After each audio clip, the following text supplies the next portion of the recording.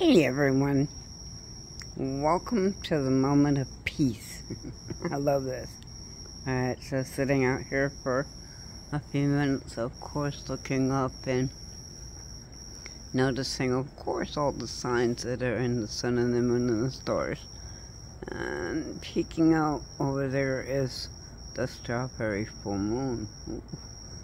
Apparently the Algonquin. I'm going to slaughter that Indian name, but it's harvest picking time for them. But the strawberries, yay, I love strawberries too. In season, so are cherries and lots of other good fruit. Notice how everything in life is, I don't know, can be pertained to the Bible, I guess. The fruit of the Spirit, I don't know, I'm some kind of nut. Oh, speaking of fruit, I'm still knowing that, Northern Israel is really getting hit right now by a group called Hezbollah, which is bigger and stronger than Hamas. But we got a Hamas down to south. And do you think that, all surrounding countries that are prophesied in the Word, in Psalms 83, Zechariah 12, Micah, are definitely putting pressure on Israel to do what they want her to do? And Israel's taking her stand, of course. Well, the hand of God is over this, alright? So just have peace, because Luke 21, wars and rumors of wars have been happening a long time. We saw it coming. We know what we're seeing right now because we're in waiting mode. Pretty much Scripture has been fulfilled, other than the fact that, the true Passover is really coming up. So, really, times and laws, everything's been changed, right? Flip-flops, what time is it? Just wait for it, alright? Because that's all we're doing is waiting. So, I'm hearing,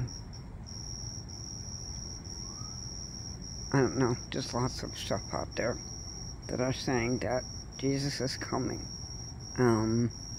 Because all the news is pointing to it. And if you got the whole world looking at this little tiny piece of land right now, which is totally prophetic and jumping right. Hey, they don't hide it anymore either. We can see it. They can't see it. They won't see it. But some are asking questions, and some aren't. We're not God. We're not the Holy Spirit. We are the seed planters. Speak a word. Somebody might listen.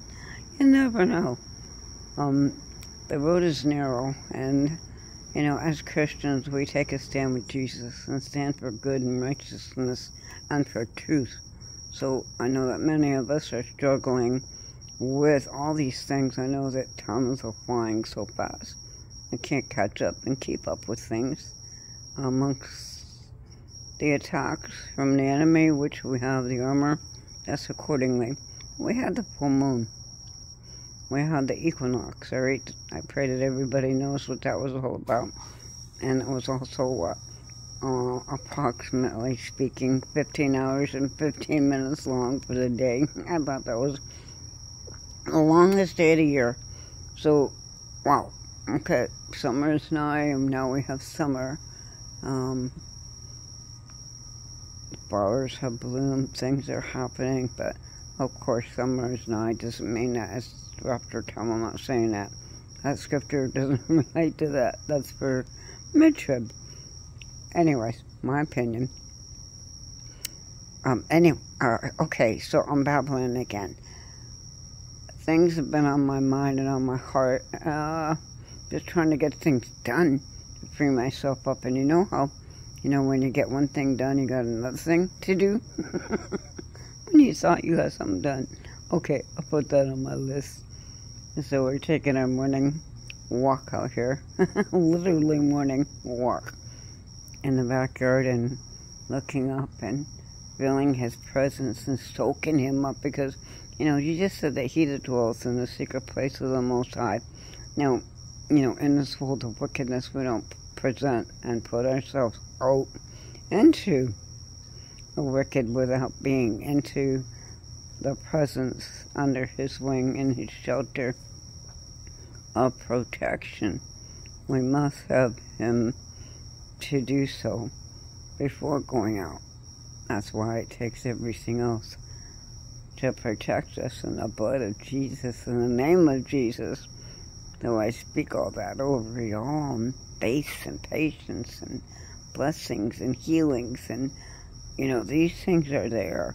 As he has set a table before us, and he has given all of us the ability to put things under our feet and cast out demons in his name and to endure unto the end, because it's not yet, but it's coming really soon. Are we ready for liftoff? Absolutely. I would say, I pray so. Oh, I want to say, Lord Jesus, the enemy likes to come in and say, did you do enough? Were you good enough? Yeah.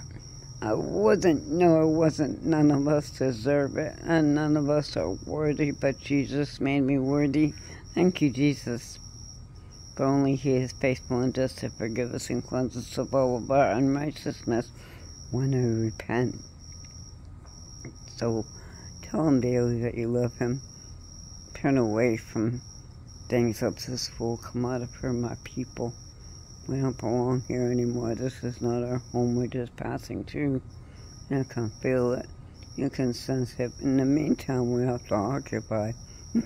It's like going through the motions, right? Yet, really, seriously, he said he came to give us life and life more abundantly. So we have to live during this time as well. I'm so blessed having all these squirrels and these kids, these critters, as much work as they are, and governing over these things, and this garden of lights that I've been given this year. Praise the Lord. Saying that, he gives me strength because he's my joy. He gives me peace. He gives me hope. Right? And he can do that for you too. He does give it to you. Oh, as the sun keeps popping, the sun, sure, the Son of God. Representing the church is the moon, but I can't seem to focus in on it. Oh well, it's behind the trees there. Can you see it? Oh, there it is. It's supposed to be pretty bright in the sky tonight and directly across, because of the equinox. I think it's every 20 years that this would happen on a full moon right after the equinox. Uncannily, coincidences are happening right now, right? That we know that there is no such thing as a coincidence. Hallelujah. Praise the Lord. Enjoy the new normal, y'all. But keep looking up, because one thing is for sure. Jesus is coming. Peace out from Texas and Maranatha. Like, share and subscribe if you haven't already.